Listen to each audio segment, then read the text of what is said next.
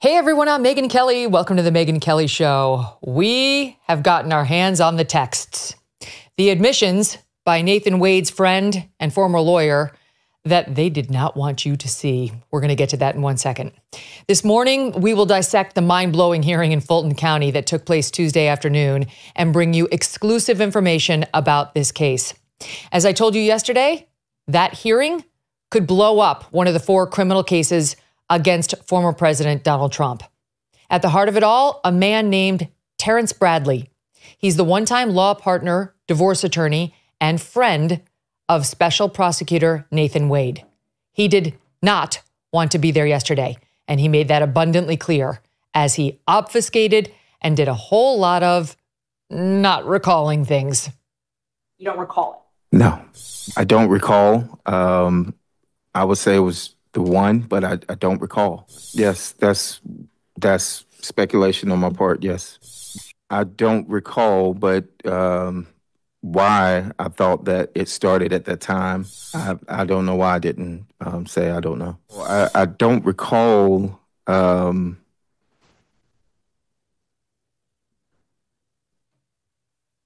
I mentioned earlier that I speculated on some things. I mean, it was downright uncomfortable. I believe, and you'll hear me say this throughout the program, that he lied. I believe he lied repeatedly, that's my opinion, about his faulty memory. Now, if you're reading CNN today, they're going to tell you, quote, a Georgia lawyer who had been billed as a star witness in the effort to disqualify Fulton County DA Fani Willis did not deliver damaging testimony Tuesday on her romantic relationship with prosecutor Nathan Wade. Oh, CNN. Dumb or dishonest? Take your pick. The article goes on to say, quote, most notably, he said he did not know when the relationship began and whether it began after Willis hired Wade to spearhead the prosecution of Donald Trump and his allies. Bradley said he was speculating about the timeline, end quote. So sit back and listen as we do the hard work for them, and more importantly, for you. Because when you dig into what was actually said, what wasn't said, and take a look at the evidence that went into the court record yesterday, a lot more was revealed than you would have caught from CNN. Key to this story are the texts that Mr. Bradley and defense attorney Ashley Merchant exchanged over several months. Texts that prove Terrence Bradley told attorney Merchant, counsel for the defendant, Michael Roman, this is a Trump co-defendant, that the DA, Fani Willis, and the special prosecutor, Nathan Wade, had been having an affair and that it began prior to Ms. Willis hiring Nathan Wade to prosecute Trump, something both Fani Willis and Nathan Wade denied under oath. Nathan Wade was paid hundreds of thousands of dollars by the taxpayers in Fulton County. Ms. Willis was the one doling out the checks as he wined and dined her and took her on lavish vacations around the world. But when Terrence Bradley, again, former attorney and friend to Nathan Wade, took the stand under oath after having given it all up to Ashley Merchant by text, he seemingly forgot it all. The man might want to check with a doctor because he's clearly having some early onset dementia, if even one of his answers yesterday was true. Suddenly, he decided everything he had provided to Miss Merchant was just, what's the word? Speculation. When you told me that their relationship started when she left the DA's office and was a judge in South Fulton, where did you obtain that knowledge from?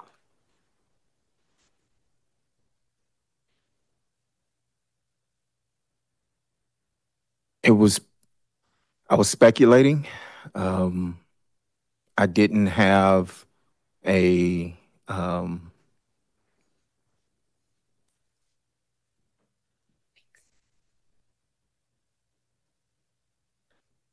one told me I was speculating. No one told you that? No one told me that. Was this speculation when you told me that? Was that based on things that had been told to you and things that you had witnessed? I never witnessed anything. So, it was speculation. I can't tell you anything specific. Is there anywhere in here that indicates that you didn't have knowledge of No. that? Judge, these speaking objections are clearly coaching the witness. When I ask a question, Mr. Bradley is looking at Mr. Wade and his lawyer to wait for them to object. And I'd never looked at Mr. Wade or his attorneys. That sounds true. As you just heard, Nathan Wade was in that courtroom yesterday as his one-time friend and law partner was on the stand. Wade had tried to stop it from happening at all, but the judge ruled this testimony must go forward and that Terrence Bradley had to testify about the Wade-Willis romance and what Terrence Bradley knew about it. The judge listened to him in camera in his chambers on Monday and decided the claims that this was all protected by attorney-client privilege were nonsense. These guys were friends and law partners for years before he actually started to help Nathan Wade with the divorce. None of those conversations would be privileged. Not about this, and the judge ruled he had to talk about it. And this was the out he chose. Can't remember. I want you to know these texts that he was being queried about, they happened last month. This wasn't 10 years ago. He just had these exchanges literally weeks ago. All right, I want you to keep all of what you just heard in mind as our show brings you this next bit of information, courtesy of our first guest, Phil Holloway. He's an attorney down in Cobb County in this area. He knows a lot of these players, and he got his hands on some of the actual texts. So far, we've only heard the lawyers raise the substance in questions, show them to the witnesses, and then hear some answers. No one has shown us the actual text messages between Ashley Merchant and Terrence Bradley, but Phil Holloway got his hands on some of them and is sharing them with us exclusively. In one exchange about Fani Willis and Nathan Wade's relationship, look at this. Ashley Merchant says, just date. Don't hire him. Do you think it started before she hired him? Terrence Bradley writes back, absolutely. It started when she left the DA's office and was judge in South Fulton. FYI, folks, this is MK talking. She became a judge in South Fulton in 2019. Okay, back to the text. Ashley thumbs up that answer, and then Terrence Bradley adds, they met at the municipal court CLE conference. Ashley responds, that's what I figured, when he was married. There's no doubt in his mind, I'm looking at it again.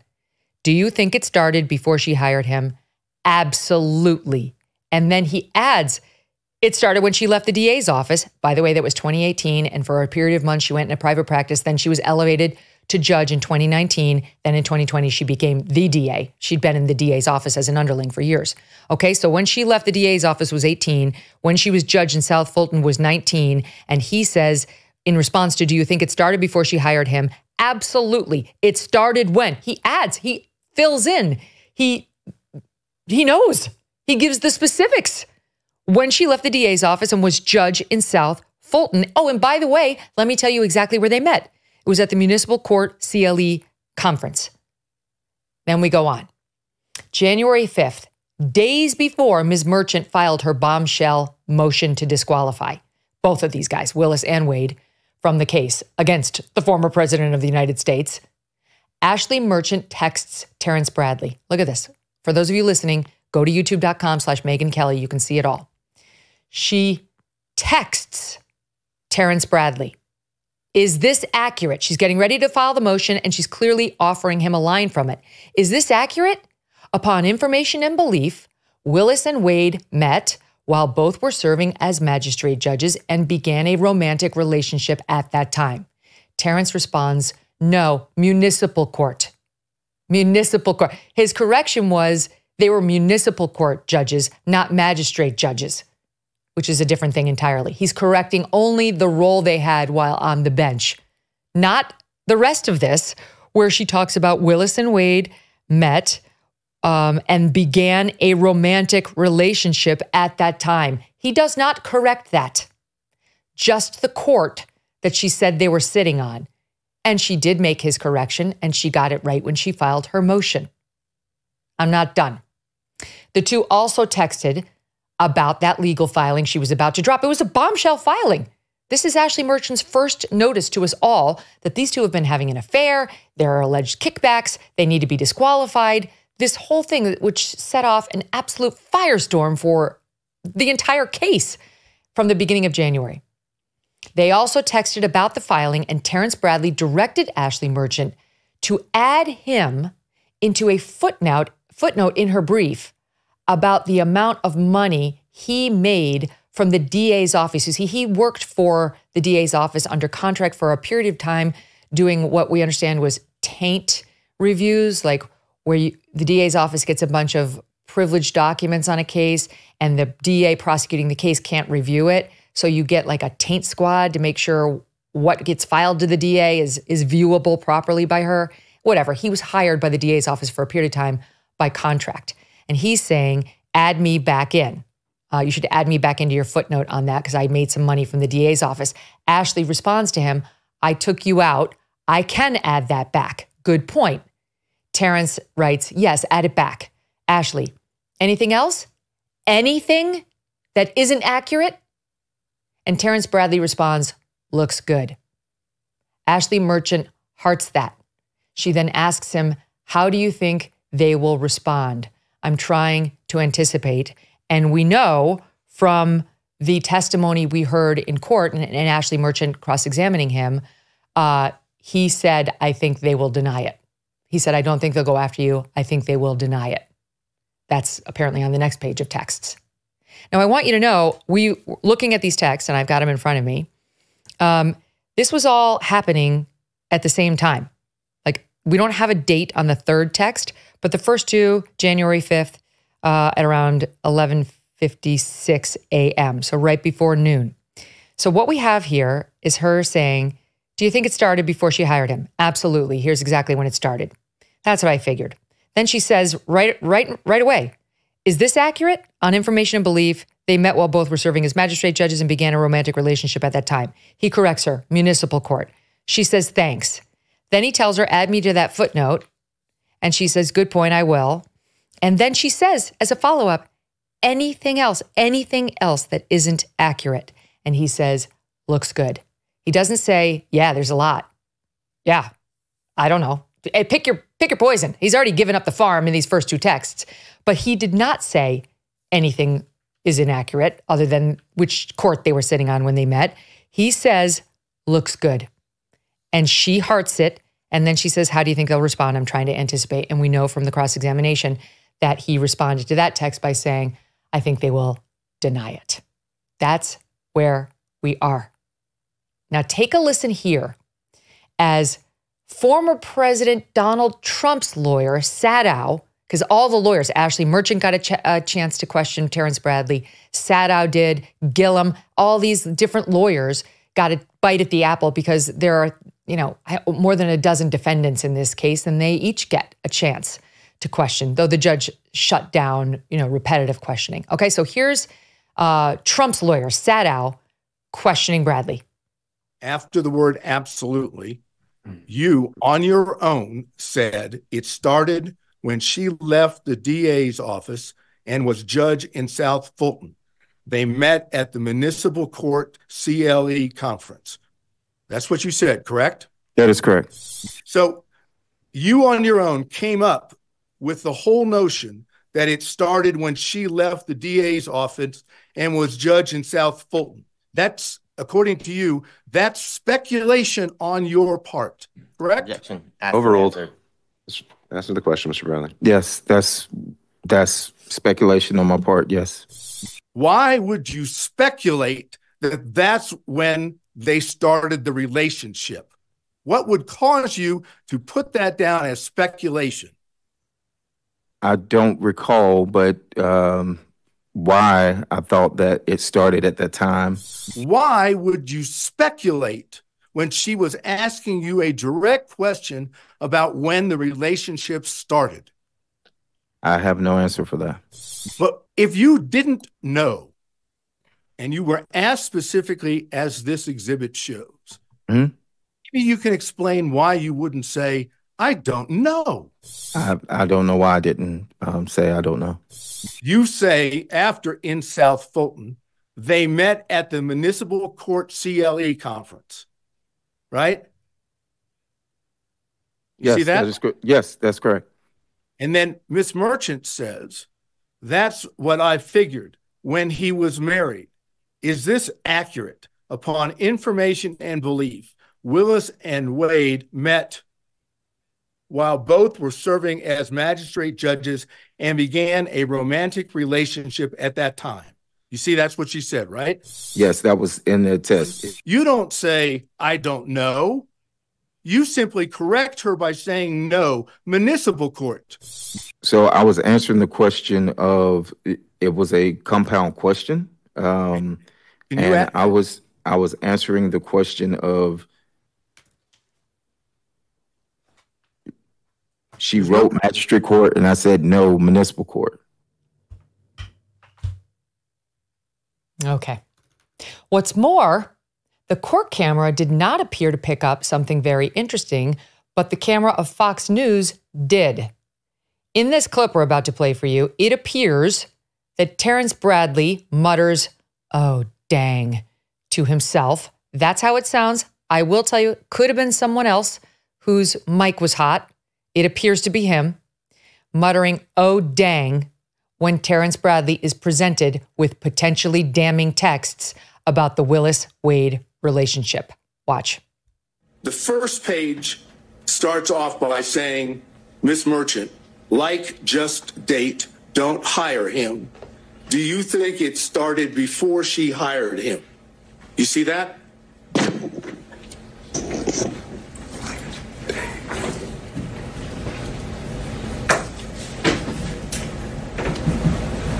Yes, I see it. Yes. He's being shown the text exchange that reads, "Ashley, just like date, don't hire him. Do you think it started before she hired him?" And Terrence writing back, "Absolutely. It started when she left the DA's office and was judge in South Fulton."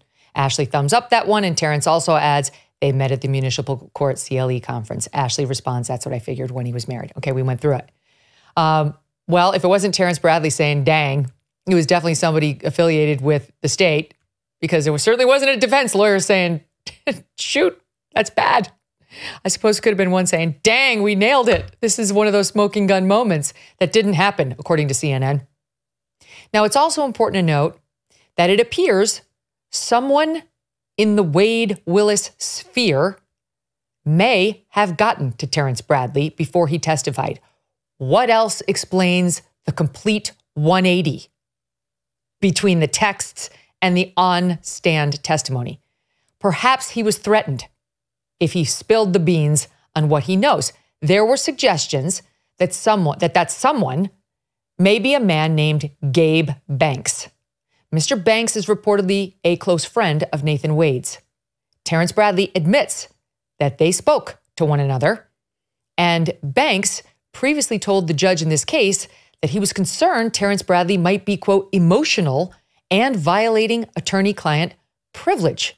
So did Gabe Banks make a phone call to Terrence Bradley saying, "Sure would be an unfortunate thing if you violate that privilege, Mr. Bradley. Who knows what could happen?"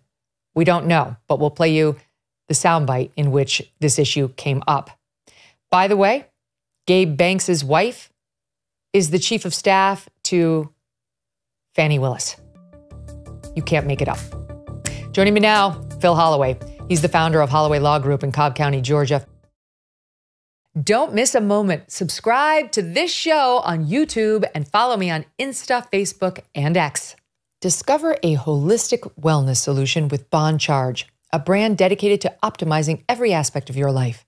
Grounded in science and inspired by nature, their evidence-based products cover a broad spectrum of premium wellness items.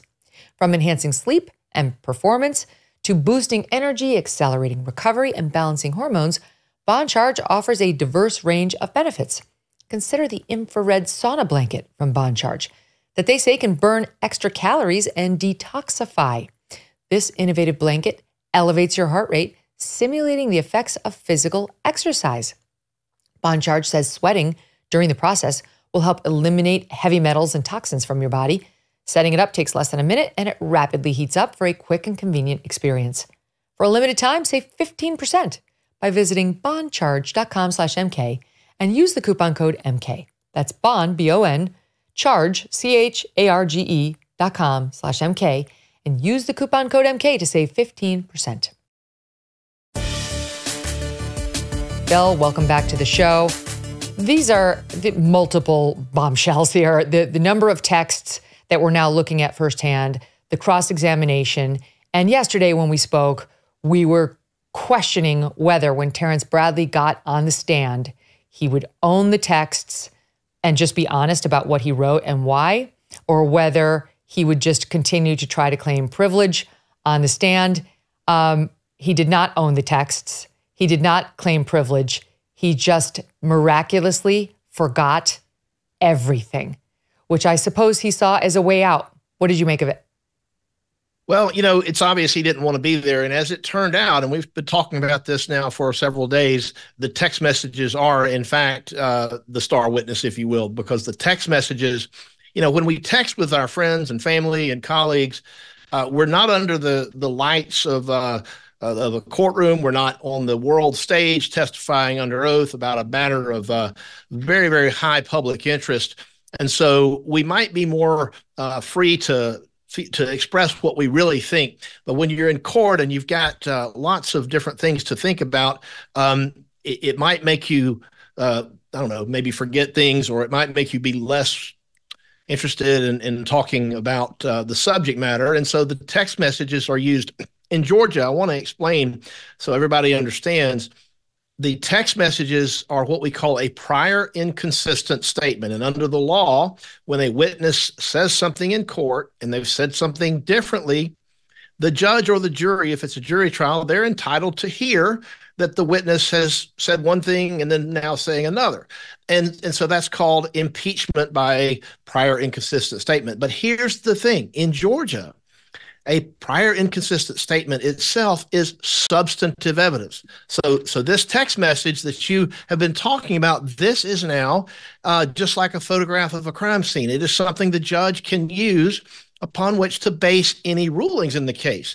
If the judge has observed the testimony and saw the demeanor of the witness and said, look, I don't think that he was necessarily telling everything that he knew. I think maybe the text messages are more accurate. The judge can use that. If a witness doesn't remember, if a witness is claiming that he may have been speculating, if he's saying things that are different from what he said before, the judge can discount what he hears in the courtroom and go with the prior inconsistent statement. And so this is something that we will see argued on Friday when we have closing arguments. The lawyers are going to make an argument very similar to what you said so well just now in your opening. These text messages show that Fani Willis and Nathan Wade did, in fact, have a romantic affair consistent with the time frame testified to by Robin Yurdy. And of course, we still have the corroboration of the cell phone data. So all of this, when you put it together, can be viewed and potentially will be viewed by this judge as a fraud having been perpetrated on this court. And if that's the way he rules, then it's probably lights out for Fani Willis and her prosecution team. The prosecution of the Trump RICO case will be the least of her concerns if the judge rules that way. And now, because of these text messages, he has something solid to hang his hat on if that's how he wants to rule. I completely agree with everything you just said. I want to spend some time on his absurd attempts to change the meanings of these texts, the meaning of these texts. And by the way, the judge, I watched the whole thing throughout, as he was getting pummeled on cross, would eventually say, I get it. He'd say to the defense lawyers, I got it. You can move on. Like, this is not some left-wing jury in heavily Democratic Fulton County, which I think went 72% for Joe Biden. This is I think he's a registered Republican. He definitely was in the Federalist Society. He was appointed to this position when there was a vacancy by a Republican governor. And I don't think this guy is a partisan hack. He listened, and when he saw the point, and when we all were at the point of pulling our hair out after a million, I don't know, I don't remember, I don't recall, literally things that he wrote weeks ago, the judge would say, I got it. You can move on. So I don't think the judge was buying it. Did you? No, I agree. The judge understands what the parties are trying to say, because look, they've been saying to this to the judge in the courtroom, but they also communicate with the court unofficially or through text, through emails and things like that. So the court knows where they're going. And once you get one or two or three of these prior inconsistent statements, the judge, he gets it, like you just said, and now it's substantive evidence in the case. He just didn't feel yesterday that there was a need to kick a dead horse. In other words, you've made your point. I get it. I know he's said something different in the past. I don't want to be here all day. And so I think we did get some of that from him. He didn't want to plow old ground all over again. So he was able to observe how the witness was testifying and compare it to what was said in these exhibits that were used in court yesterday.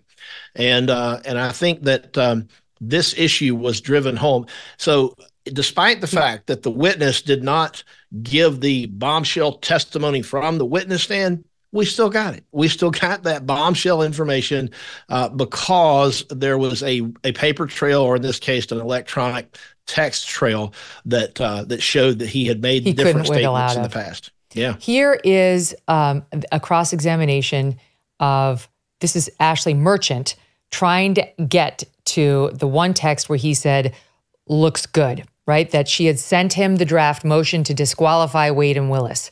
And he said, yeah, there's that one change you should make about the judge, like the court that they were on. And then he said, you should add me to this footnote, because there's a footnote in her brief that speaks about Wade's business partners, his law partners, and any money they made from Fani Willis.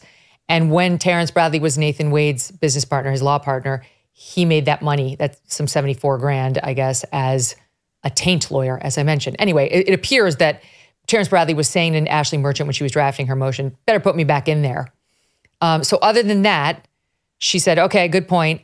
And she said, anything else, anything that isn't accurate. And he wrote back, looks good. And now on the stand, he doesn't remember anything about that. He doesn't remember. And he's really just saying looks good about the footnote, and definitely not about the whole brief. He's wiggle, wiggle, wiggle. And she tried to nail him down, here's Ashley Merchant and then defense attorney Gillum, who points out the name of the motion that had been sent to a friend of Nathan Wade, former law partner of Nathan Wade's, former lawyer for Nathan Wade, who still considers himself a friend of Nathan Wade. You've got the defense lawyers contacting you about a motion to disqualify Nathan Wade and Fani Willis from this case. And this is what this is the text exchange? Watch. It's at 11. Then I asked you if everything was accurate and you said, looks good. Correct? I recall you asking that, but the looks good was applying to the accuracy of the 74,000. That's it. You didn't point anything else out that you found inaccurate in that motion, though, correct? No, I did not. Well, let's look at the title of the motion that she sent you. The defendant, Michael Roman's motion to dismiss grand jury indictment as fatally defective and motion to disqualify the district attorney, her office, and the special prosecutor from further prosecuting this matter. Do you remember seeing that in the draft that you read and reviewed? Yes. And it wasn't anything in the title that threw you off. Pretty straightforward speaking title, isn't it? Correct. And you knew that the special prosecutor that to whom she was referring in that motion was Mr. Wade, correct? You knew that. Yes. I'm going to get you to respond to that. But Phil, I understand you have breaking news. What is it? Yeah, I was just looking at it. All right. So this is new. This is broken here. I don't think it's it. Well, I know for a fact it's not been broken anywhere else. The Georgia State Senate has an investigation going on into the Fulton District Attorney's Office. There's a committee that's looking into this. Today, they've issued a subpoena. They've issued a subpoena to Attorney Ashley Merchant for all of her text communications related to this case. I don't know more at this time, but I do know that subpoena is out, and that it's seeking these very things that we're talking about right now on this show. So there's obviously more to come. Other people are interested in this. This is getting the attention of the authorities, not only in the state Senate, but there's ethics things going on here in Georgia. Fani Willis has a lot that she's going to have to be on defense for the foreseeable future. But suffice it to say, the Senate is now seeking all of these text communications to see if they can figure out what's going on. And of course, the court is not the only entity that has an interest in this. As we've seen, we have lots of other government agencies that have at least some dog in this fight in some particular way. The Senate, the House of Representatives in Washington, D.C., Jim Jordan's committee, he's sent a subpoena to Fani Willis. So there's lots going on for her. And like we have said, I don't know if it was yesterday or last week, the truth will come out one way or another. And here it comes. We're going to see the text messages. The legal headaches for Fani Willis continue to mount. The entire text message exchange between Ashley Merchant and Terrence Bradley, subpoenaed now by the Georgia State Senate, which is investigating Fani Willis's behavior in this case. Where could that go? What power does the Georgia State Senate have over Fani Willis or any of this? So they're obviously half of the state legislature, which has the capacity to make laws. They can do laws that have to do with ethics. They can do things that have to do with evidence. They can do things that have to do with funding, quite frankly, of prosecutors' offices. And there's a big move in the Georgia legislature, to have an entity, an agency, if you will, that conducts oversight of prosecutors throughout the state of Georgia. They have one that's an oversight for the judiciary. So there's a push to be able to do an oversight on prosecutors. They have something that's already it's something that already exists, but they're making changes and tweaks to it, I think, in the current legislature. So they can make laws, basically, that can impact how not only Fani Willis, but other prosecutors are able to conduct themselves and run their offices in the future.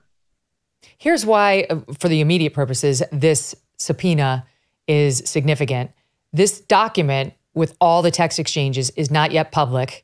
I'm sure the judge has seen it, which is, I'm sure, helpful to Ashley Merchant, but it's not yet public, and yet it's going to be. Because while there may be a confidentiality order in this case, the Georgia State Senate answers to the people and is going to have to make, there's nothing inherently confidential about this. This is not a lawyer-client communication. This is Ashley Merchant, lawyer for one of the defendants, communicating with Terrence Bradley, potential witness in the case. There's nothing that would protect this other than a protective order by this judge. And once the Georgia State Senate gets its hands on it, we're all going to see all of the texts in full between the two of them. Right now we have highlights. We have a couple of specifics, but I'm sure if you see the whole document front to back, it's going to put everything in context. And I guarantee you it's not going to make Terrence Bradley look like a guy who's sitting, speculating, reluctant to share. It's probably going to show somebody who's very much in on the discussion and wants Ashley Merchant to have the accurate info, for whatever reason, about Nathan Wade. Yep. The truth will come out. We keep going back to that, and I really don't know any other way to say it. The bigger picture here to me, Megyn, is we need to figure out, what was the impetus behind, this prosecution in the first place? One of the key issues is, was it done for political reasons? Is this a case where you have a Democrat politician using the vast power of her office as the district attorney? Is she using that to prosecute someone who's a political enemy? Are there people in her office? You had a guest on yesterday from Breitbart, and what they're looking at is whether or not there was, a political piece of how this thing started, and is this really a get Trump kind of a case? We've got to have prosecutors who are fair. You can't have prosecutors who single out individuals and target them because they don't like them, or because they don't like their politics, or they don't agree with how they tweet. You've got to have prosecutors who are fair-minded and objective. And this goes back to the motion to dismiss and disqualify that's been litigated right now, that we're talking about right now. Because if Willis is part of that motion, let's not forget, is that she is out on TV, on the radio. She's making herself a star in the public eye, and she's doing it to benefit herself personally and professionally. That's the allegation. That's the claim in part of this motion. She hired a media company to monitor her mentions. She hired the media company. And so this is all part of the claim that this is so unfair for all of these reasons, that the indictment itself is structurally unsound. And it's structurally unsound because it's not based on fundamental fairness as required by the due process clause of the Constitution. You need look no further than, I will say, Jack Smith, who is definitely partisan and out to get Trump, however, is behaving himself with respect to the public like a normal prosecutor behaves when they're outward facing. He made one statement. It was, a minute long, maybe 90 seconds after one of the indictments, and then we never heard from him again. That is how a normal prosecutor handles crime, where you're looking to put someone behind bars.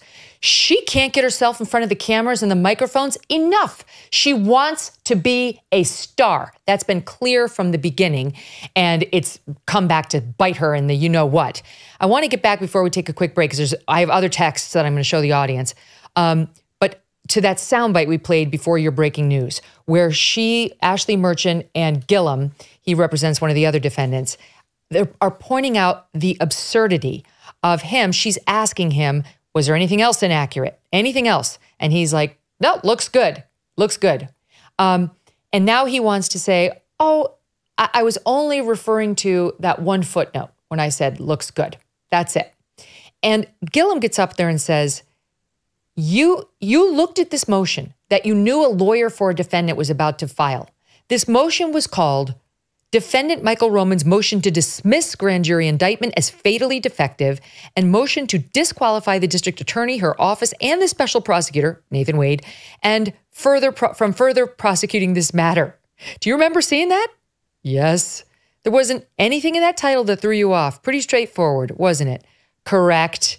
You knew that the special prosecutor to whom she was referring was Mr. Wade, correct? Yes. And so now you tell me what credibility this guy has to look at the judge and say, I thought I was only being asked if my one little footnote that I raised was accurate or not. The way I read, when I read that text message that you were just referring to, I interpret it to mean that he's telling Ms. Merchant that everything, with maybe that one exception about what he was referring to, is accurate. And that would include the information about when the affair began. So that's how I took it. That's why it's offered as substantive evidence, because the judge is not obligated to accept the testimony from the witness stand. He can go by the text messages, because if the text message confirms that, the relevant parts of her motion, particularly about when the affair began and that kind of thing, if he's confirming to her in the text messages that all that is accurate, the judge can use that as substantive evidence in the case, Megyn, to base his ruling. And so that's what this is going to be about. And on Friday, you're going to see the lawyers arguing that point to the judge and hammering that point, so that hopefully he relies on the prior statements versus the in-court statements. I don't know how he couldn't. I mean, Terrence Bradley was obviously not telling the truth yesterday. You don't have to be a rocket scientist to know it. I mean, it was like any civilian could look at it. I guess CNN wasn't able to see it. But any nonpartisan hack can see what he was doing there. There's a lot more. There is a question about, and I'm going to take a break first, but there is a question about, where's the prosecutor? Where's the lead prosecutor? Her name is Anna Cross, who had Terrence Bradley when he was on the stand on Feb 16. She did the cross-examination. Suddenly, she's off the briefs and might be off the case. Why? Stand by. Quick break. Back with Phil next. With cyber attacks on the rise, protecting your data security is more important than ever. So why is Congress considering a bill that could put your credit card data at greater risk of being hacked and exposed to foreign networks? Our advertiser, the Electronic Payments Coalition, says the Durbin-Marshall credit card bill shifts billions in consumer spending to less secure payment networks. Also, that corporate megastores can make bigger profits. Find out more about the issue at electronicpaymentscoalition.org and decide for yourself if you would like to tell your senators to oppose the Durbin-Marshall credit card bill. There are a couple of other text exchanges, and I do want to get to this lead prosecutor and what happened to Anna Cross. Where is she? But let's start with another text exchange. Some we have, like the three that we just went through, that we showed to the audience. Some we just heard about during the cross-examination. And this is one of those, or at least this is some information that Terrence Bradley appears to have shared with Ashley Merchant in some way, shape, or form about allegedly someone witnessing Wade and Willis having sex in the office place before she was DA. Again, before they claimed their affair began. This is SOT 7. Mr. Wade told you that they had sex at that office, though, correct? I don't recall him stating that, no. You don't recall it? No. So it's possible he did say that. You just don't remember one way or another? I do not remember him saying that. Now, the longer exchange has her setting that up by saying, do you remember telling me that Wade and Willis would rendezvous at this office? And so she's zeroing in on, you told me this. And then she says, Mr. Wade told you they had sex at the office. I don't recall him saying that. You don't recall? No. And then she goes on to say, so it's possible he did say that? And he says, I don't remember. Now, you and I both know, Phil. You and I both know, if you're Terrence Bradley and Nathan Wade's telling you he's having sex with Fani Willis at the office, you remember. You remember. It's just yet another example of him. I mean, I guess technically what's he trying to do in our estimation? It's our opinion. Trying to protect Nathan Wade and trying to not lie in doing it. He doesn't want to get himself a perjury charge. So the only out at this point is I don't recall. Well, the big question about them having sex at the office in my mind, and I was listening closely to this yesterday, and I may have missed it, but I didn't hear anybody talk about when that sex occurred. I mean, other than not remembering, but it's important because if there's some communications that confirm that they were having sex, prior to 2022, that's highly relevant and that does move the needle. But if they're having sex at the office in 2022, and Bradley didn't leave there, I think, until the summer, maybe June of 2022. So if it was like the first half of that year, then that would be consistent with the testimony that their affair started in 2022. So what we don't know. And just to clarify that, Phil, because that got a little confusing. If the reference is to, if that office in the reference to, did you remember telling me that Wade and Willis would rendezvous at that office? If that office is a reference to Wade's and Terrence Bradley's law office, you're saying Terrence left that in early 2022? Is that what you're saying? I think Terrence left the firm in the summer of 2022. So what we don't know, and I wasn't clear, and part of wait a minute. So let me just stop before we go too far down this road. I've got Kelly McGuire, one of my producers, in my ear. It's a reference to the Evans office, which is, I think, is that Fani's earlier office? I don't know. I think possibly. Yes. There's also an individual named She Evan rented an in the office. case. What year, Kelly McGuire? Sorry to have this conversation live on the air, but Kelly's been neck deep in all of this. Well, it's important to get it straight. It was hard to keep straight in court. Okay. Hearing from Kelly McGuire, listen, she's poured over this very carefully, that we believe Fani Willis was renting an office in Evans and that it was as far back as maybe 1819. And this is long before 2022. Okay. And Ashley Merchant is saying, do you remember Wade and Willis would rendezvous at that office? It's a reference to the Evans office, which he had back in 19. And then he says, first, any knowledge I would have received would have come from my client at the time. And then she gets another bite at it. Ashley Merchant says, Mr. Wade told you they had sex at that office, though, correct? I don't recall. You don't recall? No. So it's possible he did say that? I don't remember him saying that. So she's trying to prove here, Phil, that they were having sex as far back as 19, which is exactly what we heard from star witness Robin Yurti. Yeah. Listen here. From everything that you saw, heard, witnessed, it's your understanding that they were in a romantic relationship beginning in 2019? Yes. You have no doubt that their romantic relationship was in effect from 2019 until the last time you spoke with her? No doubt. And Did you observe them do things that are common among people having a romantic relationship? Yes. Such as, can you give us an example? Hugging, kissing, just affection.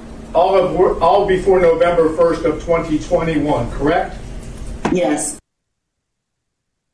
And she said 2019. And so this Evans office was 2019. And you tell me where Ashley Merchant would have gotten it, that Willis and Wade were having sex in the Evans office being occupied by Fani Willis, if not from Terrence Bradley, who suddenly doesn't recall anything.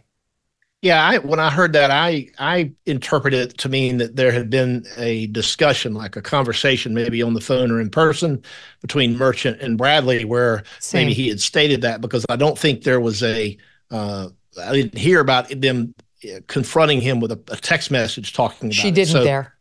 Yeah, so I believe that was based on, you got to have a good faith basis for it. And I've been in that situation where somebody tells me something, and I don't get it in writing, and then they say something different in court. And isn't it true that you told me, last week something totally different? But if they say, no, I didn't tell you that, you're kind of stuck because you don't have any way to prove it. And I think that was the situation she may have found herself in there, where there was a conversation that she remembered him making a statement that he didn't even remember the conversation. So she's kind of unfortunately stuck with that answer unless she's got some other way of proving that the statement was made. But that's what I took from it. Yeah. Here's another excerpt where she asks him specifically about trips, and she appears to be referencing a text, but again, we don't yet have our hands on the text. I'm just going to read from the transcript that my team put together. Ashley Merchant, did Mr. Wade tell you about the trips that he and Ms. Willis took? Terrence Bradley, no. Bradley, I did not know until you texted that you found that in the deposition of his divorce. That you found that in the deposition of his divorce. Merchant, okay. And when you responded, doesn't surprise me, because she texted him, did you know about the trips? And he responded, doesn't surprise me. They took many trips to Florida, Texas, California. Those are your words, right? And she got an objection to relevance. But let's see, eventually he just said, I don't recall. So she clearly has another text, at least one, that says, they took these trips. And he says, doesn't surprise me. They took many trips to Florida, Texas, California. And some of these we don't know about. Oh, I haven't heard testimony about a trip to Texas and so on. So the full extent of the relationship and the travels may not yet have been revealed, Phil. And really what we need is the full texts. Yeah, there's obviously a lot of context that's missing here. Yesterday I would have loved for them to be able to have like a projector to be able to publish the contents of these that we're talking about right now, so that it could help us to understand the testimony. But now that we have these texts that we've been talking about, it does provide so much more context, and it's easier, I think, for people to see, how this can be used as substantive evidence, and the judge is not obligated to stick with the testimony that he heard, from the witness stand. Yeah, exactly right. So, all right. So here are the things that we still need to get through. There are still additional exchanges. We want to show you some more of Terrence Bradley's wiggling on the stand and the obvious lies. We have sort of a spy the lie clip for the audience to take a look at. And then we've got to get to whether this prosecutor abandoned ship. And if so, why? Why? Because Phil and I now, and Dave and Mike and I, Mike Davis has been saying this over and over, so is Phil, that if these two are lying, if Nathan Wade's lying, if Fani Willis is lying, and any of their team, they're represented by the state, by Fani's office, knows that they've put them on the stand, they've lied, they may have ethical obligations of their own to try to get them to reverse the lie or to withdraw from the case. That's in the ethical canons. All right, stand by. Quick break. Back with Phil. Let's discuss a crucial aspect of your financial health, your credit report. It's time to face a hard truth. Your credit report could be suffering due to unfounded reputation-damaging claims. These are the kind of claims that simply won't hold up under rigorous scrutiny, and that's where Lexington Law Firm comes into play. For less than $100, Lexington Law champions your cause using a comprehensive arsenal of consumer protection laws to fight for your best credit report. Lexington Law is fully equipped to challenge those exploitative creditors and aggressive debt collectors who obstruct your financial path. Go and visit LexingtonLaw.com for a complimentary credit assessment. Let their experts place your credit under the microscope, ensuring that it reflects your true financial story. Remember to mention that Megyn referred you at LexingtonLaw.com. Empower yourself with the right team on your side. This is time for one of those Fox News bongs we would have bonged in with the following information. Boy, do we have an update to bring to you in this case. I have here in front of me the texts. I've got 31 pages of the text messages sent between Ashley Merchant and Terrence Bradley. We've got them. We've got them right here. We're going to go through them together. Just got them. Obtained by our guest, Phil Holloway. I told you he was breaking big news in this case, and here he breaks it again right here on the Megyn Kelly Show. You heard a couple of them earlier discussed in this show, but we are going to go over them all in order as they happened. Not every single one, because there's 31 pages. We'll be here all day, but the relevant one. Again, these are some of the texts that Terrence Bradley is now claiming he was merely speculating about. You decide. We'll walk you through them. We'll let you decide. My team's been going crazy on this this morning in the past few minutes trying to get something in order here. The portion of text exchanges we received, we believe this is everything. We believe this is all texts between Merchant and Bradley. That's what we understand at this time. They show Merchant and Bradley texting as far back as September. Here's September 18th, where Merchant texts. Look at this. We're putting them on the board for you. You guys got to go to youtube.com/Megyn Kelly to sign up. You can watch all this live when it drops later today. Merchant texts, any idea who I could get an affidavit from on the affair? Bradley responds, no one would freely burn that bridge. We had heard her make reference to this back on February 15th at the hearing. We've never seen it. Merchant responds, okay. If Chris was asked under oath, would he know? Don't know who Chris is. Merchant is likely, though, talking about Wade's law partner, Chris Campbell. Bradley responds, no. Okay, so the question was, if Chris is asked, would he know? Bradley says, no. Merchant says, wow, I figured he would. I didn't expect them to be so careful. Bradley responds, he knows, but he won't admit it. I'm sorry, but this is not how someone who knows nothing about an affair sounds. It's like the guy, he's caught. Sorry, like Nathan's caught, Fani's caught, Terrence is caught giving it up. Ashley Merchant has been an honest broker from the beginning and was wrongfully smeared by Willis. Let's keep going, all right? January 5th, 2024, that's before Ashley Merchant filed her motion requesting that Wade and Willis and the entire DA's office be disqualified from further prosecuting this case. She texts, I assume you knew about the trips. Wow, oh wow. Insane. I'm shocked.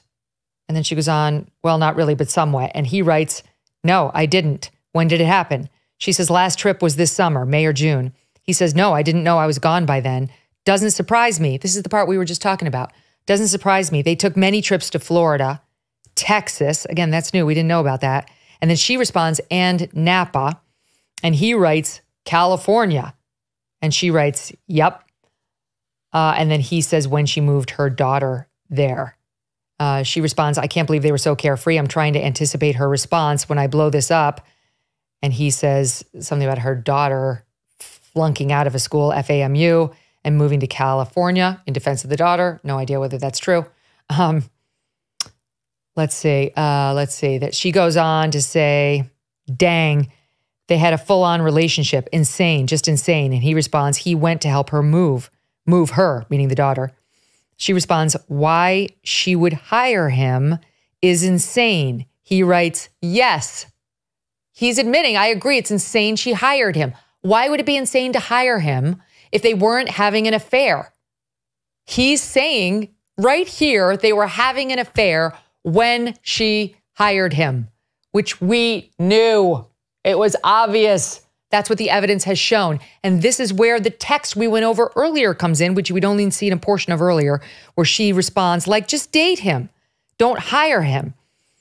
And she says, do you think it started before she hired him? He responds, absolutely. And then added, it started when she left the DA's office and was a judge in South Fulton, which we pointed out to you before was in 2019. And then she liked that. And then he said they met at the municipal court CLE conference. She responded, that's what I figured when he was married. Then right after that comes the next text we went over.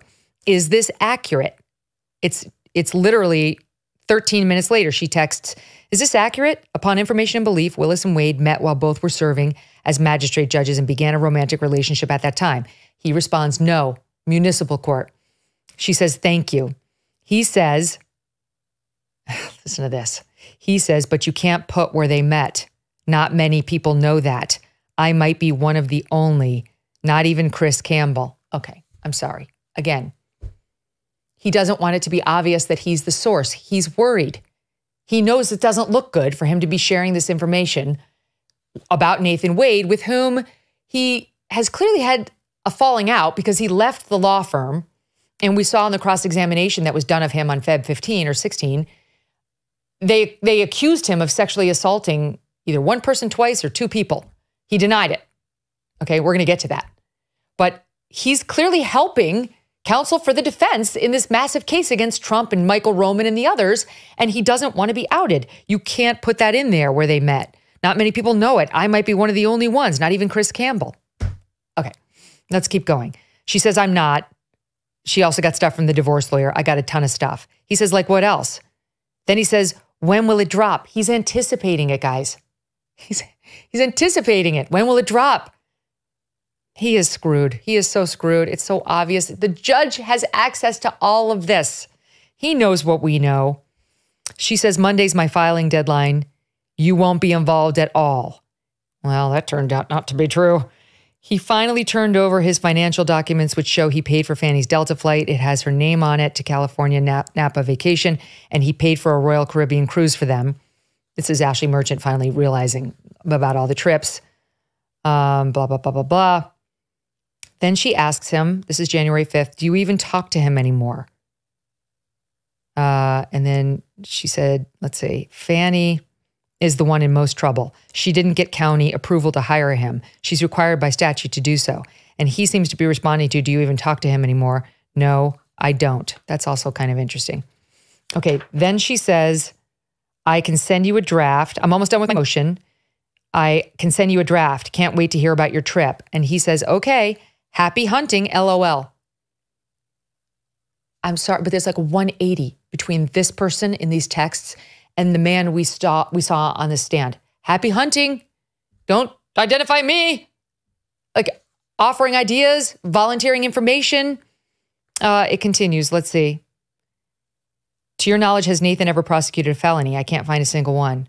Never in his life has he ever prosecuted a felony. She writes, that's what I found too. It's bad. He asks her, send a rough draft. He's asking her to send him the motion. Merchant responds, let's see. Okay, promise not to share it. I don't want it leaked before I file it. I protected you completely, by the way. He says, I promise he won't share it. They're working together. There's nothing wrong with that, by the way. He's not doing anything wrong. It's what this confirms is what we knew. He had information that was non-privileged from Nathan Wade. He felt more than comfortable sharing it. Maybe the two didn't get along. They haven't talked, he said, in a while. And he obviously wanted Ashley Merchant and the defense to know. He wanted them to know that this is the truth. This is before Wade and Willis have taken the stand to deny it under oath. Maybe Terrence Bradley's thinking they'll admit it under oath. He says to her they're going to deny it. One thing to deny it privately to a lawyer or to the press, quite another to do so under oath. All right, let's keep going. She says, not that you needed protection, but I kept you out of it. Let me know your thoughts. Now, of course, she wants to keep him out of it. I got to have a glass of wine. This is a lot. She's trying to keep him out of it, but she can't keep him out of it. Ultimately, she's not going to be able to keep him out of it. Okay, then he responds, this is about an hour and a half after she texted him the motion. He responds, I really appreciate you keeping me out, but I think you need to add me in, the footnote 15, because I had a contract as well That way it doesn't seem like I was involved. And here it is. Here it is. This is the prelude to the text we went over where he said, add me to footnote 15 and how much I made. And she says, I took you out. I can add that back in. Good point. This is the prelude to the text we read you earlier, where he's saying, I appreciate you keeping me out, but you need to add me back into that footnote because I had a contract as well with the DA's office, he means. And that way it doesn't seem like I was involved. You guys all see it. You know what he's doing. He doesn't want it. Of course he doesn't want it out there that he was helping, but he was helping. Okay, keep going here. She says, I took you out. I can add it back. Good point. Yes, add it back, he says. She says, anything else? Anything that isn't accurate? He says, looks good. We've been over that. She loved that. Looks good. How do you think they will respond? I'm trying to anticipate. He says, did you look at campaign contributions? I can't remember what we gave her when she was running. She says, good idea. And Sonia Allen now. How will they react to this? She reiterates, attack me? Give the stupid no fear or favor speech? He says, no, they will deny it. They won't attack you. They're going to deny it. And she says, if they deny it, they will become public liars. Okay, let's see. I'm just reading here. 1/6/24. This is a lot of back and forth around 1/6/24. I am shocked she paid him so much. How did they think they wouldn't get caught? So careless. This is Ashley Merchant. Why not just not pay Nathan? Lord. Terrence Bradley. Arrogance. This is so telling. This is fascinating. I am shocked she paid him so much. How did they think they wouldn't get caught? So careless. Why not just not pay Nathan? Arrogance. Okay, moving on. Okay, she says, I may subpoena the detail. She seems to mean security detail, but wasn't sure if it would help much. Those guys know it all. Here's his response. This is 1/7/24, 12:12 p.m. Yes, but they changed. You need to subpoena their original detail and current detail. You really want the guys when she was initially elected. Now you tell me, audience, was she initially elected prior to hiring Nathan Wade? Yeah, she was. She was elected in 2020. Why would Terrence Bradley be saying you've got to get her original security detail she had back in 2020? You really want those guys. Why would he be saying that when she's saying I've got to get the detail? Those guys know it all. If the affair wasn't going on in 2020 when she was initially elected. It's right here. The judge has this. He knows what we know. Terrence Bradley saw what Robin Yurty saw. This affair was going on for years prior to 2022, and these two lied. They took the stand and, in my very well-educated opinion, told lies under oath to this judge, to these lawyers, to Fulton County, to all of us. To all of us. He's divulging this with zero questioning by Ashley Merchant. She's not prompting him which detail? Tell me when. That's not what's happening here. All right, keeping going. Okay, other than security detail, she writes, can you think of anyone else who can confirm their romantic relationship? Obviously leaving you and Chris out of the mix. Maybe her kids, other coworkers? He responds, her kids, yes. Where's the Mr.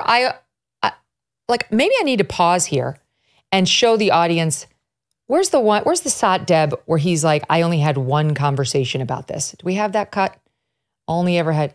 Okay, I just want to play for you. I'm going to interject in the midst of these text messages what he was saying yesterday on the stand, which was literally, I only ever had one conversation with Nathan Wade, privileged or otherwise, only one, about his relationship with Fani. And now he's like, get the detail back in 2020. They're going to know it all.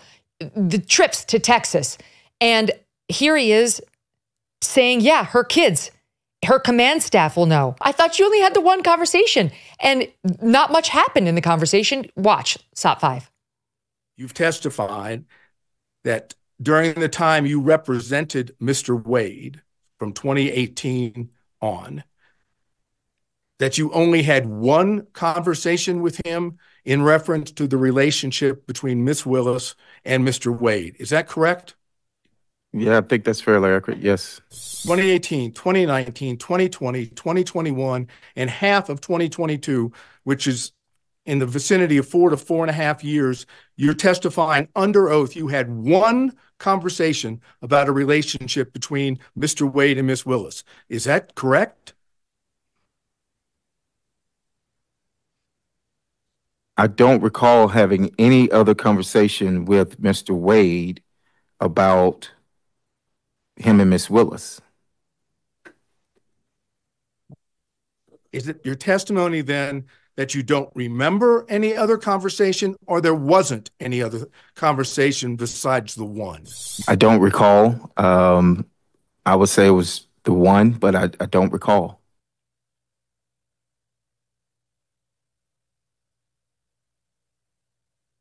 I'm sorry, but that's a lie. That's a lie. It's obvious. He recalls perfectly well. Anything else wrong in my motion other than the fact that I took you out of that one footnote? Now I've added you back in. And he says, looks good. That's why. Terrence Bradley was afraid yesterday on that stand to tell the truth. And I don't know why. It could be because he was threatened, which I'm going to get to with Phil in a minute. And it could be because he is worried about getting in trouble with the bar if he did divulge anything privileged, with Nathan Wade, with Fani Willis, who's the sitting district attorney, whose lawyers cross-examined him about an alleged sexual assault, which he denied. But this woman likes to bring charges with no foundation legally. So wouldn't you be worried if you were Terrence Bradley?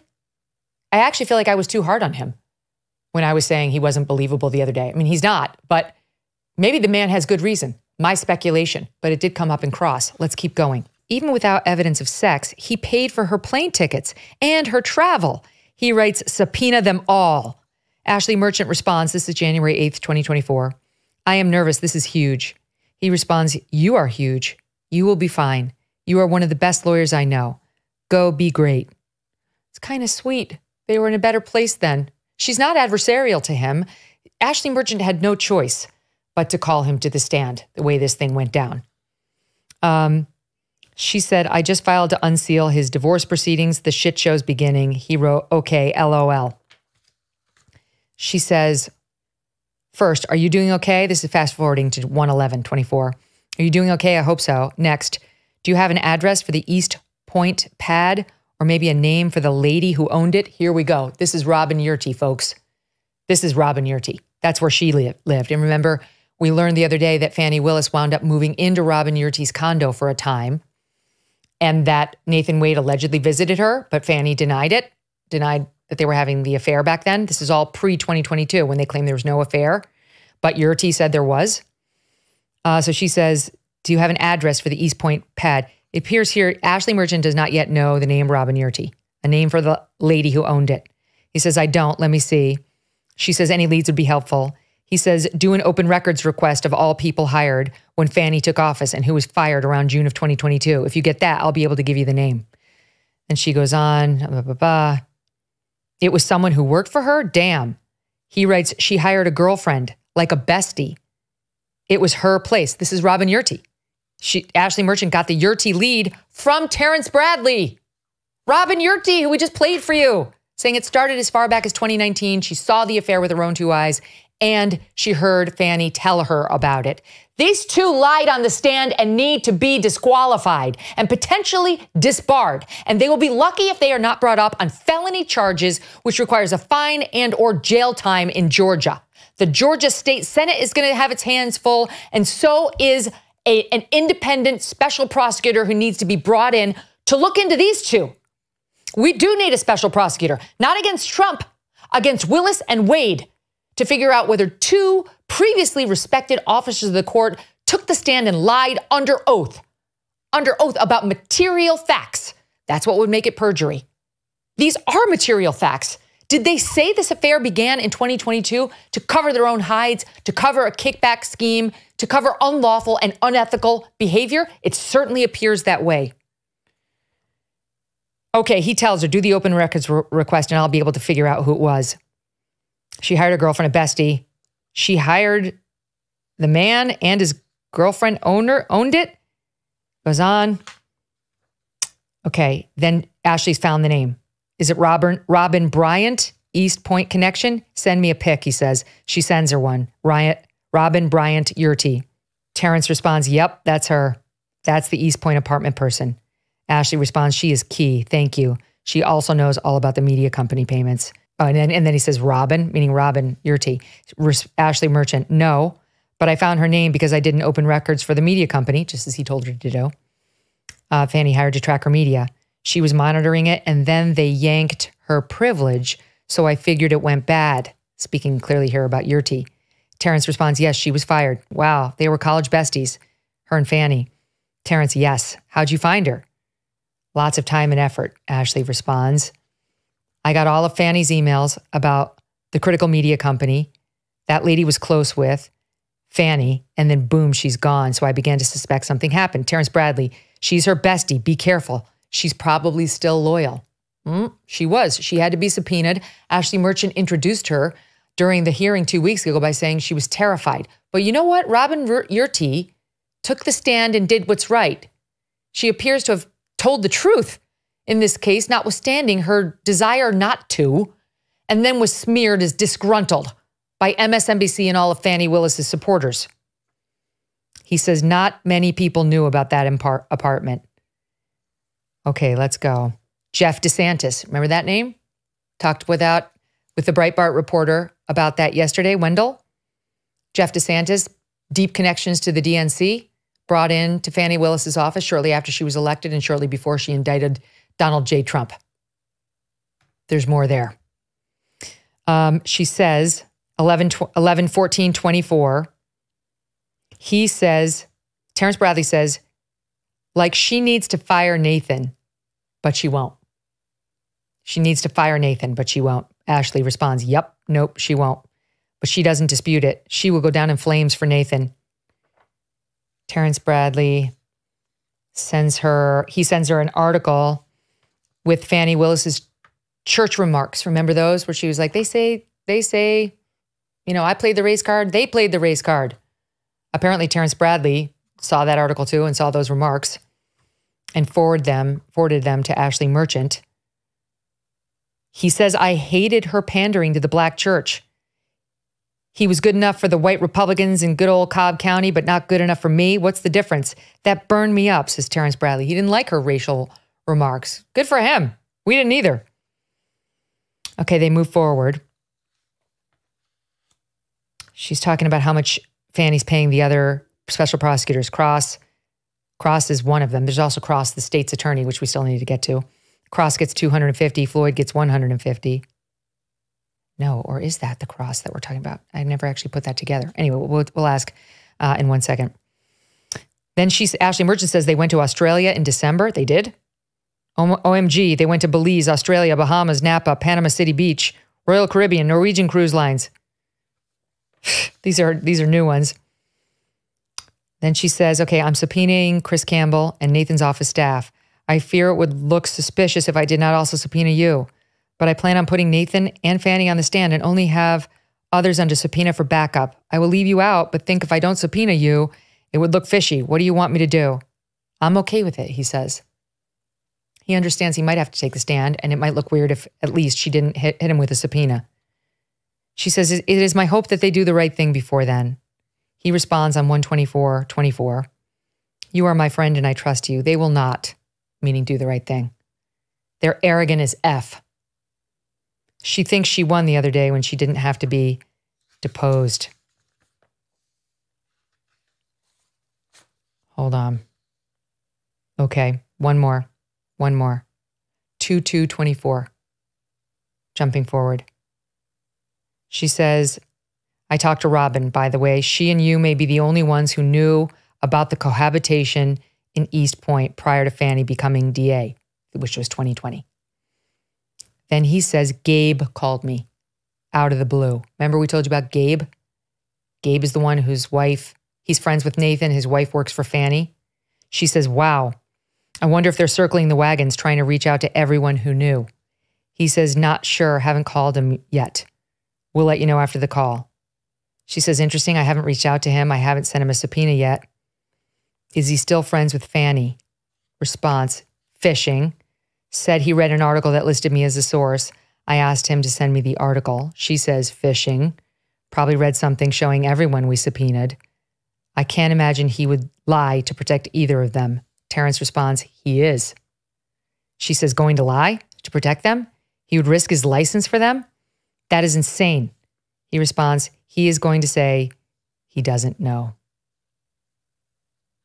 And it ends shortly thereafter. Let me see.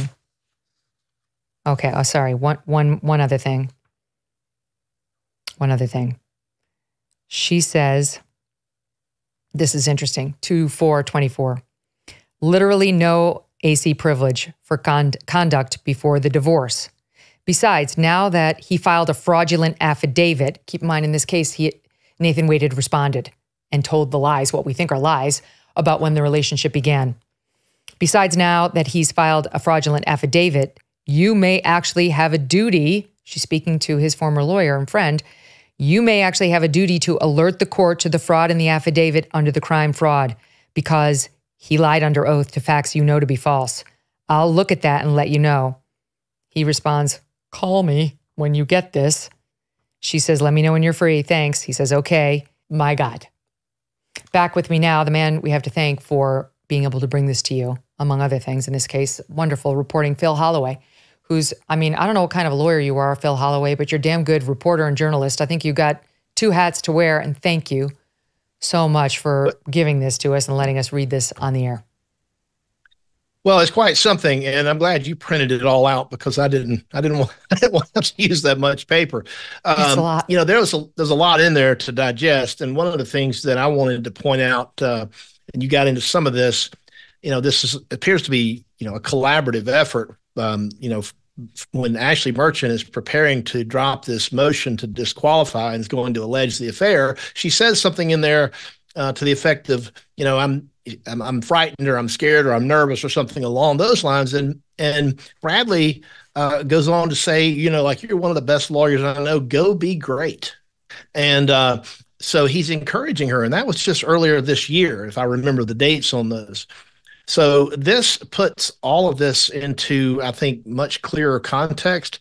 The court's not going to have to be able to consider all of these text messages. He can only consider the messages that were, I think, confronted by the witness in court and were confirmed that those were his texts, and that things that had to do with a prior inconsistent statement. But if you remember, the prosecutor had objected, saying, Judge, under the rule of completeness, you don't have all of the context. And so guess what?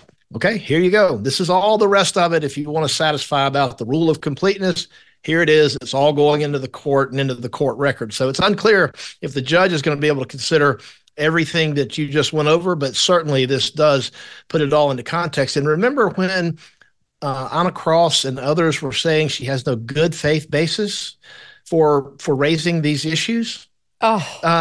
Obviously, we have a good faith basis when this witness is apparently helping her put together her pleadings, helping her investigate the circumstances surrounding this affair. When did it start? Who else knew? What all's going on?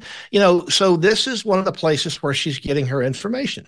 This is what lawyers do. And, in Georgia, we don't have the ability to do pretrial depositions with witnesses. If we did, we would have a hearing like yesterday, except there wouldn't be a judge and there wouldn't be a prosecutor objecting to every question. And you can get into a lot of this stuff under oath. So we are limited. Our hands are tied here in Georgia in pretrial discovery in criminal cases. So lawyers have to be creative in how they investigate things for their client. And oftentimes it means finding somebody who has information that's willing to talk to you.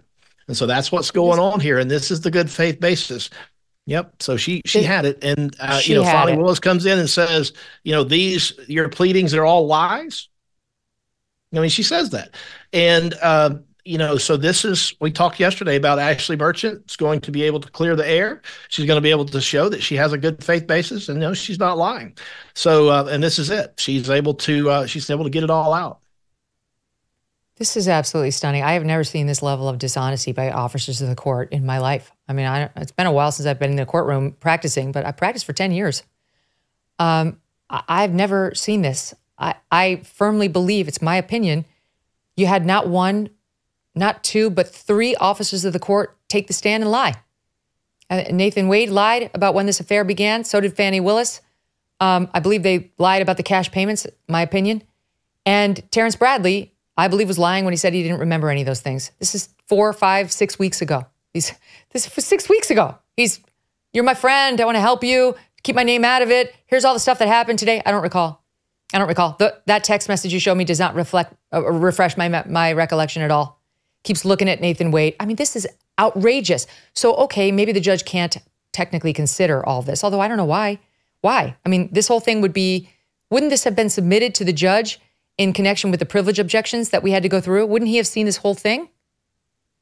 I don't think he did. I think that the plan was to ask the witness questions, and if the witness testified differently than would have been expected based on the text communications and that's, by the way, not the only, clearly they were talking, that this was just the written text version. You can read, when you read this, you can tell that they're having phone conversations and other things. So the expectation is that he would testify to the things that you just went over in this text, lengthy text thread. And so when that didn't happen, he was confronted with some of the text that would have been meant to directly refute his testimony or to say, look, this is a here's the prior situation he's in. Statement. Okay, so let's say, so perhaps I was wrong that the judge knows all of the stuff I was reading. He knows a portion of this stuff. But the problem for him is, given the news you just gave us, that the Georgia State Senate has subpoenaed these text messages, which I just read to you. The judge is going to hear them. Like they're about to become a public record. And he doesn't want to embarrass himself. He's still a human being. He's going to see the news articles about all of this and has got to make sure he doesn't look like a fool in going with, well, the CNN version. Terrence Bradley said he didn't remember anything, so I can't really put any weight on this allegation. Like, that's not going to happen now. Well, this goes back to something I've said from almost day one, once this whole thing about the affair and the money and all that broke. If I'm the judge, I'm probably going to halt the proceedings and I'm going to figure out some way to order an independent, thorough investigation, because I need to know, if I'm the judge, is a fraud being perpetrated on my court? It's not going to happen on my watch. And if it's this serious, I'm not going to leave it to the defense lawyers who are limited in their investigative resources. As good as these lawyers are, we don't have the resources that cops have, that prosecutors' offices have, that the attorney general has. If I'm the judge, I'm going to figure out somebody who has these resources that can bring these people in, question them, find out the truth of the matter. How did this whole thing come up? When was the affair? Did people lie? If a fraud has been perpetrated on my court, I'm going to want to get to the bottom of it. This is a unique situation. I've never in my life seen or heard anything like this. I was talking with a judge friend of mine yesterday at lunch. He and I agreed this would be a fantastic ethics kind of exam for law school, because it's so complicated and there's so many different ways to look at this, so many angles to go down. We've got to get to the bottom of it, and I think it's going to require an independent investigation at this point. Yes, because if there isn't one, with all due respect to Judge McAfee, who I believe has been doing a good job, he's going to look very foolish if he doesn't have this thoroughly investigated. We may have as many as 3 officers of the court perpetrating a fraud on the court. And if he just resolves it by saying, oh, not enough evidence to disqualify them, he's going to look like a fool. He can't allow that. That's just for his own dignity, for the dignity of the court, which must be respected. Lawyers, witnesses in general, cannot get away with this. This is well beyond whether these two need to be disqualified. Really, they really need an investigation on whether they should be disbarred, disciplined at a minimum, and potentially could be facing criminal charges if an independent investigator finds these were material representations made under oath, knowingly false. That's what perjury is in the state of Georgia. This is just, it's not Terrence Bradley. I don't recall does not get you a perjury charge, which is why he answered that way. But listen, he did not do the ethical thing yesterday. He didn't. He should have done what he did in these texts. And if he's embarrassed about it, he should have admitted that. It's not a get out of jail free card to say, I don't recall. All right, I gotta do two things. I gotta take a quick break, but we have got to get to what's happening with Anna Cross. There are 3 special prosecutors Fani brought in. Nathan Wade's one of them. Floyd is another one. And Anna Cross is the third. Anna Cross is the one who took Terrence Bradley's testimony. She did his cross-examination on Feb 16. Nowhere to be found when he resumed the stand. And her name is not on their most recent filing. Why? How many lawyers in this case are worried about perpetrating a fraud on the court? And who, if anyone, said, I'm not going to be part of it? Coming back with Phil right after this quick break. Discover a holistic wellness solution with Bond Charge, a brand dedicated to optimizing every aspect of your life. Grounded in science and inspired by nature, their evidence-based products cover a broad spectrum of premium wellness items. From enhancing sleep and performance to boosting energy, accelerating recovery, and balancing hormones, Bond Charge offers a diverse range of benefits. Consider the infrared sauna blanket from Bond Charge that they say can burn extra calories and detoxify. This innovative blanket elevates your heart rate, simulating the effects of physical exercise. Bond Charge says sweating during the process will help eliminate heavy metals and toxins from your body. Setting it up takes less than a minute, and it rapidly heats up for a quick and convenient experience. For a limited time, save 15% by visiting bondcharge.com/MK and use the coupon code MK. That's Bond, B-O-N, Charge, CHARGE.com/MK, and use the coupon code MK to save 15%. All right, so let's talk about Anna Cross. She was one of the 3 special prosecutors brought in when the state filed its opposition to the motion to disqualify Willis and Wade. And that was the motion that had Nathan Wade's affidavit saying the affair began only in 2022. And, there's nothing to see here. It was signed, first and foremost, by Fani Willis, district attorney. The very next signature on it is Anna Cross, special prosecutor. Then comes Nathan Wade, special prosecutor. Then comes Johnny Floyd, special prosecutor, and so on.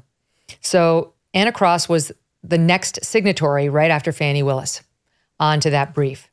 But then, as I point out, even though this woman here was the one we'd been hearing most from during the 15-16 hearing, she wasn't there when Terrence Bradley took the stand yesterday. And it was her witness, normally the same lawyer, right? She wasn't there. And then I went back and took a look at the state's objection to all those phone records they tried to submit on Friday. The state filed an objection to that, I think, late Friday night. Looking at the signatory here, who signed that? She's been on all these briefs. This one, Fani Willis is number 1. There's only one co-signatory, and it's Adam Abate, he is the chief deputy district attorney. Neither of the other special prosecutors, certainly not Anna Cross. And indeed, it was this guy, Adam, who was there handling the Terrence Bradley cross yesterday. So what happened to Anna Cross? Well, so here we don't really know. I don't want to get too far out over my skis. It could be that she's a private lawyer. She's not. She's one. This is why this is so weird. There's all these people. Adam Abate is a full-time employee. He doesn't get paid by the hour. Nathan Wade gets paid by the hour. Anna Cross has a contract. She got paid by the hour. But it's so weird because you've got these people that are private lawyers, but on the other hand, they're also prosecuting, one of the biggest cases in Georgia history for the Fulton DA's office. Extremely unusual. But anyway, it could be that she's busy. She's got other things going on. She's got her own clients. She's got her own cases. She's got things in other courts and other jurisdictions. And so there was an email that I'm privy to that was recently sent to all the lawyers in the case just in the last few days, where Cross had said she was not going to be there yesterday, and she has essentially said that she's unavailable that day because she said it was short notice, and she's unavailable for the next few weeks, I think it is, because of other things that she's working on. So that's really all we know. Whether and when she comes back, we'll just have to wait and see. But for the time being, you're right. She's not been on any of this. And the timing is interesting because it's right about the time when the defense starts presenting direct evidence that contradicts Fani Willis' testimony under oath. When I was an assistant district attorney, if my boss, the DA, had asked me to participate in a proceeding and I thought that he had committed a fraud on the court, I couldn't be a part of it. I would have had to quit. The same way as if a client wants to take the stand and lie, I can't let him do that. A lawyer can't participate in a fraud. And so if she believes that that's what's happening, then I think she would have a duty to withdraw from the case. On the other hand, if she doesn't believe it, then maybe she's going to come back in 2 or 3 weeks. We'll just have to wait and see. But that's what's going on. It does seem awfully fishy. She's busy. This is the biggest case in the nation that's going on right now. She knows that. She's busy, too busy to resume her witness's testimony on the stand. I've got doubts. I've got to get this in.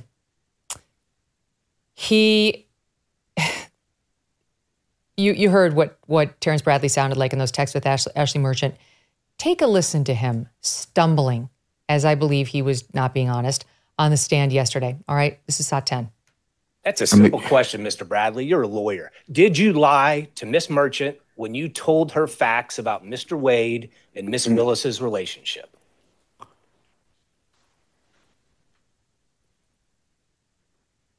Not that I recall. I don't recall.